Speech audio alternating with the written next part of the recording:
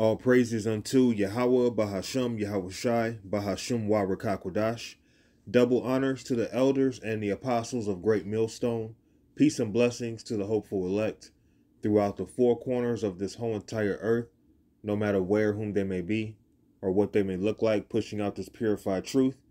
To the rest of the church who believe as well, you men who may not be teachers or prophets, you women, sons, and daughters as well. The water to Yahushai, because without him enduring and going to that cross for the nation of Israel and the nation of Israel alone, none of this would even be possible whatsoever. The men that you see on the streets teaching, doing these videos throughout the week, they aren't doing this for no reason. We are not doing this for no reason. And us brothers doing what we are doing, we have to remember and consider we are not doing this for no reason. Okay, we are doing this because we are at that time where Yahushai's kingdom is being set up and a division is being made. Are you with the Lord or are you not with the Lord? That's why we're coming into the time where the RFID MOTB will be implemented. And guess what? That is going to be a tool that the Lord is going to use to see who's with him and who's not with him. On top of him sending out his servants, the prophets, to teach and to minister, to preach and to prophesy unto the world, okay? And with that, that's also another sifting agent that the Lord is using to show who's with him, who's not with him. Let's go to Matthew chapter 10 and verse 7. And as ye go, preach, saying, the kingdom of heaven is at hand. So as we go out and we teach on the highways and byways, we do that because guess what? You know what time it is? Like never before. We are in a time of the kingdom of heaven being set up. We are in a time of Yahushai coming to deliver his elect and to destroy this wicked kingdom, to destroy this wicked system, okay? To make a change in the earth completely, to totally flip wickedness on its head and to exalt righteousness forever, man. And he's going to rule over all his enemies, and he's going to allow his men to be joint heirs, okay? And those men will have wives who will also be set up in beautiful positions in Israel and will have children, okay? And we will, live forever and ever and ever and ever in righteousness. This is what's coming. But right now, Yahweh Ba'ashem Yahushai is setting that drawing that line in the sand, so to speak. Right now, he's using his prophets, the men of the Lord, as a sifting agent to see what's what before that MOTB RFID comes, which will be another sifting agent to see who's with the Lord. He's going to bring a famine. He's going to see who's down with him then, because you're going to have people willing to sell out to eat food. He's going to bring sicknesses and death and destruction to shake up this earth. But it will be a time, as it is right now already, where the Lord is going to see who's with him and who's not, because his anger is going to be it's going to be shown at a level that's never been seen before, man. Okay, and as I like to say, the Lord is going to bring record-breaking judgment to this earth. So let's go forward, because, we can't save nobody. You have to have your mentality, set on trying to get, basically delivered so that you don't get destroyed, because that's my mentality. I don't want to be destroyed.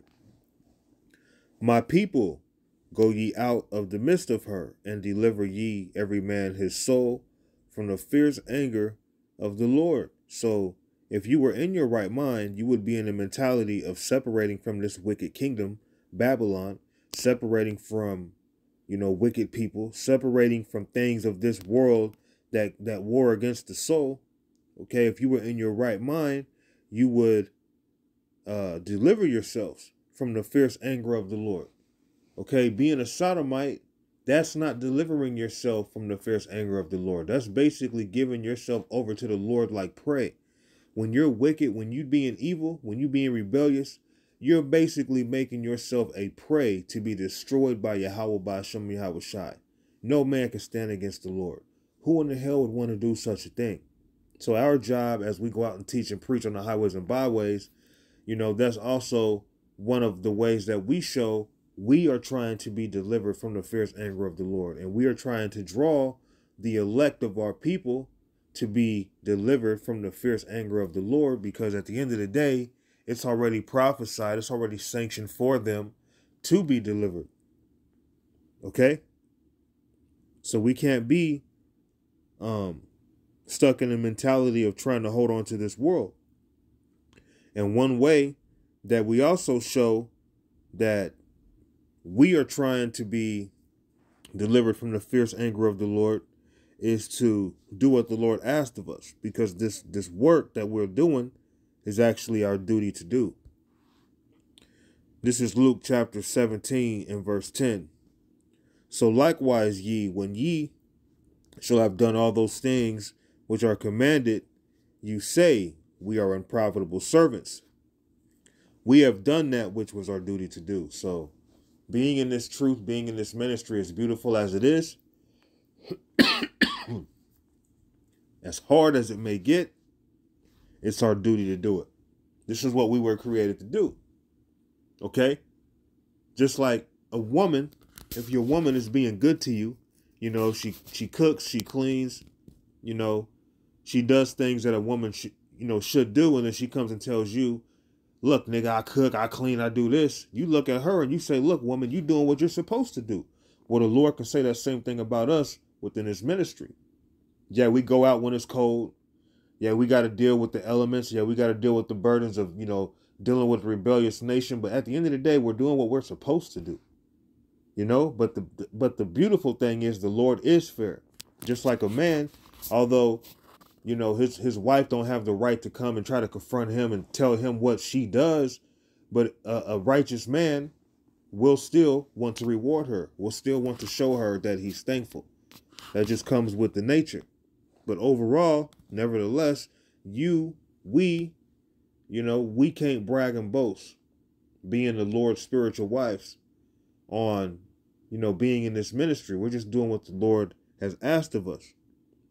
But it's important, because if we don't do it, then the blood of our people will be on our hands on top of our own blood, which means what?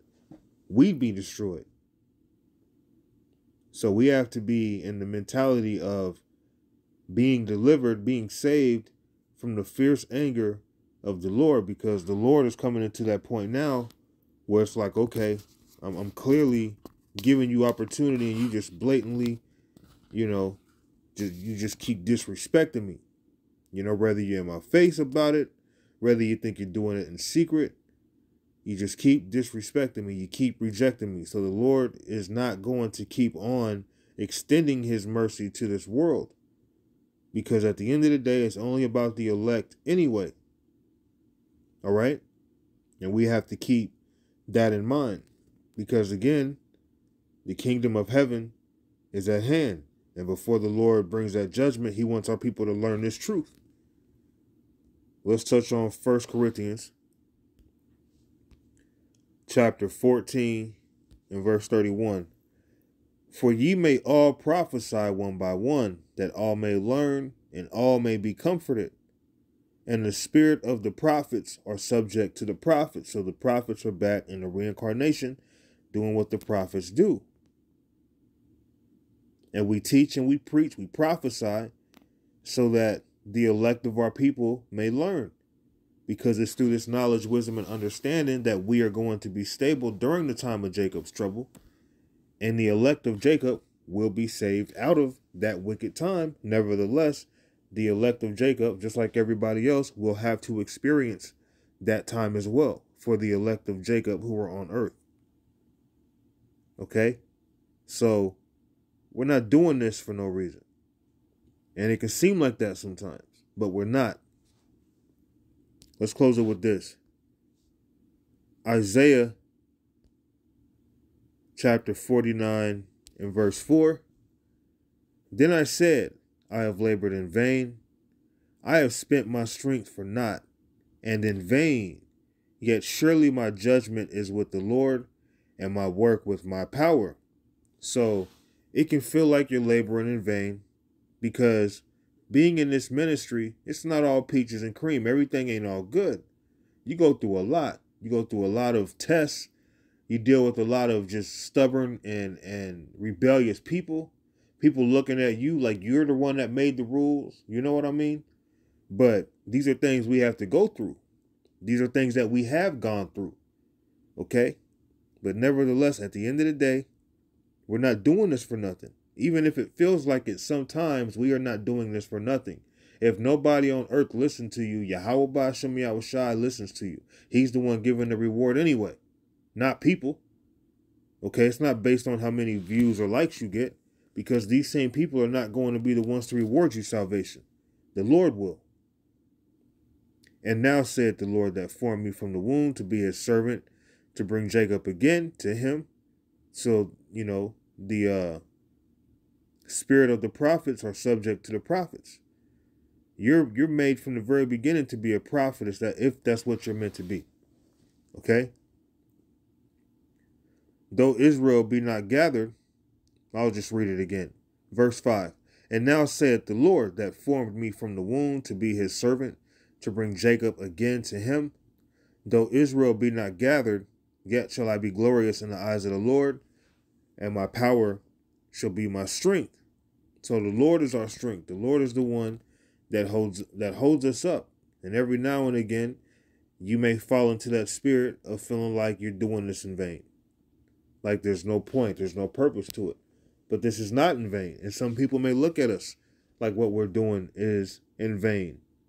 But Yahweh Ba'ashem Yahushai is not one to forget our works and our labor of love.